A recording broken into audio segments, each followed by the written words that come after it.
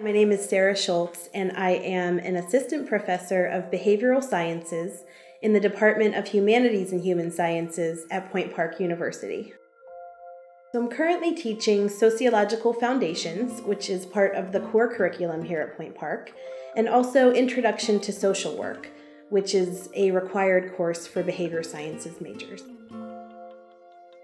My areas of research interest are gender identity, medical sociology, and mental health. My most recent project focuses on the healthcare experiences of members of the transgender community, and specifically I'm interested in how their experiences receiving services may impact gender identity development.